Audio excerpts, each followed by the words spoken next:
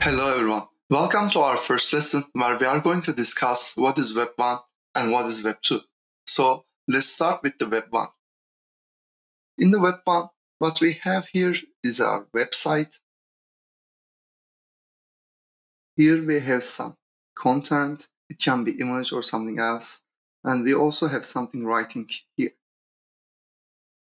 So you can see this concept mostly in your professor's website in the college. If you've been to your professor's website, some of them really has a bad UI. So if you go from your mobile phone, they're small, so you have to pinch in and stuff. So that's actually the Web1. So let's look at the characteristics of Web1. Here we have our website, and this is a static website, meaning we have no dynamic content. The dynamic content that can be changed from the user. So here we have our user. Let's call her Jackie. And Jackie is consuming content here. Let's say consuming content and nothing else. So this works basically like a huge encyclopedia. Jackie can consume the content from the static website here, but that's all she can do. She cannot interact with the website. So here, the information flow is from the website to Jackie. That's our information flow. Again, what Jackie is doing is basically she is reading something, so just getting a static content. It's basically like an encyclopedia on the web, and that's Web1. The aim of the Web1 is to put information on the web so that people can see it. Since it's not very doable with books with that range, we were doing it with the web. And to update this website, we have to go there manually and update the code to update the website. And this is the early adoption of web, the first iteration of web, which we call Web1.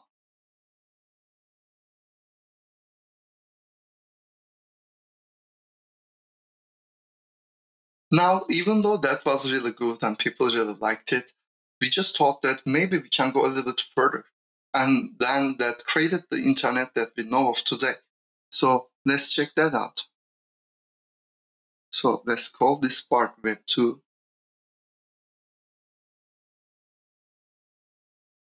In this part, again, we have our website. We have our content. Let's say these are images and these are text. Or we can say these are posts. And we have our menu here with login page, sign up, and everything. And here we have Jackie again. She's a little bit taller now since years has passed. And this is our dynamic website. Again, like the time before, here Jackie is consuming content from the website. Let's say consuming content. But differently, now Jackie is also uploading some content on the website. Let's say uploading content. So here is the idea is we are not only getting information from the website, but we are also dynamically giving information to the website. You can think the social media websites like Instagram, Facebook, or YouTube. What we are doing in Facebook is we are logging in. So we are giving our information to Facebook. Then we upload our profile picture. We put some content on the Facebook so other people can read it. Now, in the second case with Web2, what we are seeing is we are actually manipulating the content on the website. And also we are learning from the website at the same time. So here it's important to look at the information flow. If you remember, here in our previous example, the information flow was from the website to the Jackie. But here with the longer Jackie, our information flow is from the website to Jackie, also from Jackie to website.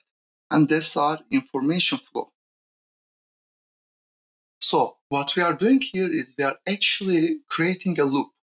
We are giving information to the website. We are getting information to the website. Website is learning from us, but at the same time, we are learning from the website. So this here creates us a loop. Let's say a loop. And this is the dynamic web, and we know as Web2 today. So the base difference here is that the Web1 is a static website. We can read content from a website which is Web1, but we cannot interact with it. But with Web2, we have actually dynamic websites that we can interact with it. We can upload content. We can read the content that other people uploaded. So we have a dynamic ecosystem like we have today. And we can call this is the base difference between Web1 and Web2. So thank you for listening to me on this lesson. And in our next lesson, we are going to look at the good side of the Web2 and the problems that Web2 is bringing to us. Thank you very much, and I will see you on the next one.